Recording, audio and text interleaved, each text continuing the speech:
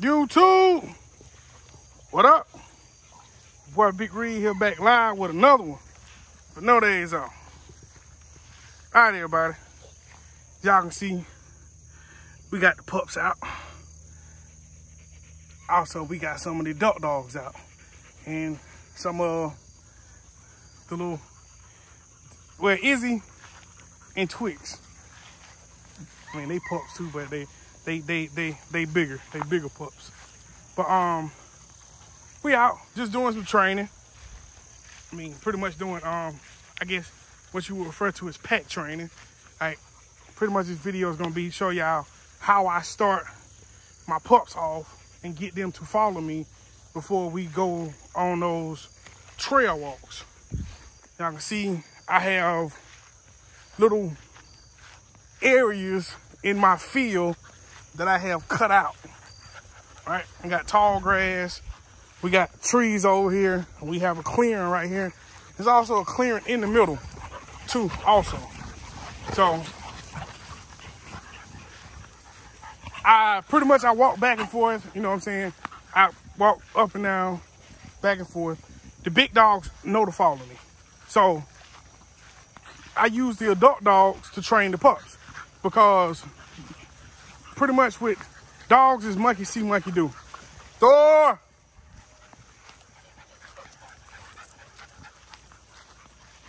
So this is how I get them to follow me once we're in the woods. This is how I get them to listen to my commands. Let's go! Is by doing it on these trails. Well, these little clearings that I've cut out. You can see, we always got stragglers. But they learn from pretty much mimicking the adult dogs. So that's, to the person that asked that question, I don't remember who, but I remember someone asked me, how do I get my dog to do that? But also, my dogs are bred to have good temperaments. I go back and watch videos. I'm on walks with dogs that are coming into heat, and my male dogs aren't growling at each other, aren't trying to kill each other, none of that. That just Hank, he teaching. This is something that's happened. He's not gonna hurt him. He's claimed that ball, and he's letting him know, okay, this is my ball. Go get your own. So it's pretty much like a respect thing. Like, you wouldn't want nobody sticking. Like, if something's yours, you just wouldn't want somebody coming up taking it.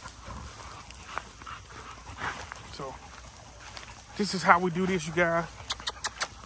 Come on, Thor. Come on, Rob. Come on, Hank. Let's go. See, we got that one now. She's over there by herself, but she will learn that she has to follow the pack. See, because now she's by herself. Let's go. See, now she's coming. Let's go.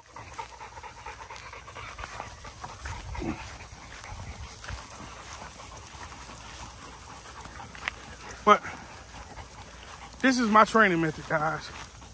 I mean, another topic I wanted to touch on was a working line versus a show line. All right, I'm just really gonna touch on this. We're gonna get further into it later on. But like I said, I've been doing research, and like I told you guys, I'm pretty much trying to develop a working line style American Bully, because if y'all want to research it also along with me, do your research. Working line dogs tend to be more healthier than show line dogs, because normally show line dogs are bred for looks. And as you know, in the American Bully, like I touched on yesterday, that includes a lot of mass, which is not healthy.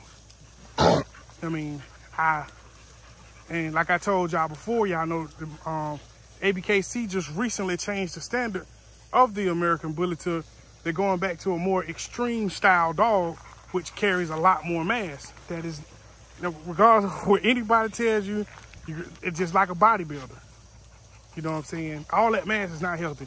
It's hard on your circulatory system, you know what I'm saying, and your respiratory system. You know what I'm saying? Y'all see them guys up there. If y'all follow bodybuilders, you see a lot of them up on stage just posing and flexing, and they're out of breath. Same thing with these dogs in the show ring. They're in the temperature control room just doing a couple laps around a ring, and half of them can't even breathe. I mean, they start panting. They're out of breath already just by that little bit of movement. It's because of all of that mass. So, like I said, I'm leaning more towards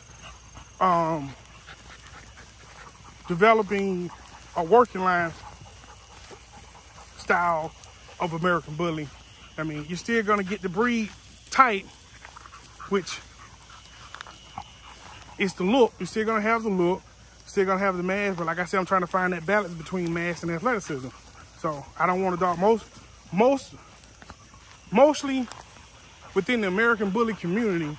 A lot of these dogs, they look good. Not saying that the look's not there, but most of these dogs, they're overdone, which means they have too much mass, and even though the dog might seem healthy on the outside, you gotta think about what's going on the inside with its organs and stuff, like I said, because all that mass is not good.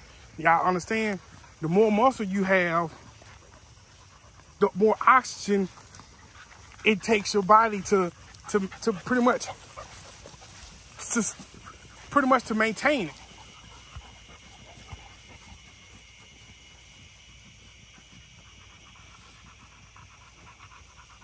But I said, we just pretty much just not touching on that topic, you guys.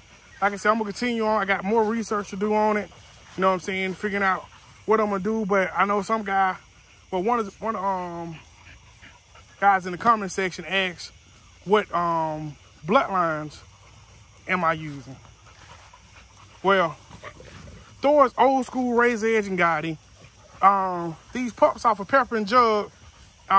Check out Red Beast Kennels. He on Instagram. It's his blood, which is a lot of Red Dog blood, Camelot, Peterson, Chevy. You know what I'm saying? That blood, and there's some Viet Shark. Y'all know Jug. Jug was Viet Shark and some old school Moleston blood. And I do have a little bit of Bossy blood, because Bossy dogs tend to be a little bit more on the lean athletic side of things.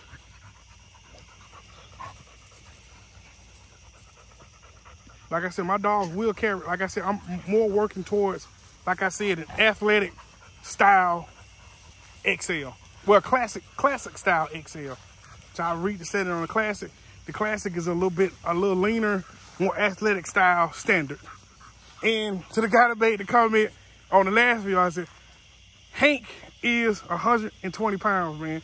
Once I get a chance, I got a scale in my weapon room. I will put him on the scale and I will film it and show he's 120 pounds, man. He's leaned out. He's not fat.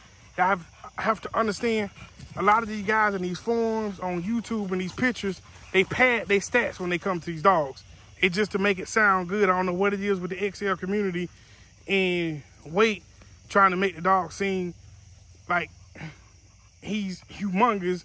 And if you know dogs, you can look at the dog and tell if that's a 140 or 150 pound dog. You know what I mean? And most of them, they are not. It's just something to get them likes and views on their YouTube channel. I mean, if you ever put your hands on a 140 or 150 pound dog, you will remember that dog. I mean, a true 140, 150 pound dog. But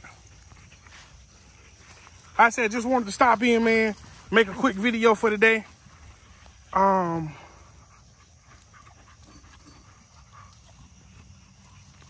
So we got, I still got work to do around here, guys. I'm gonna try to get y'all as much content as I possibly can get. This Spike, you guys. This he was the runt. That was the runt in those pictures, and this is Chop. This little Chop right there. Chop is a Chop's a bully. But anyways, you guys, we gonna get out of here, man. It's getting dark. We gonna get these guys put up for the night. And I'm gonna get in the house and get me something to eat. But until the next video. Peace.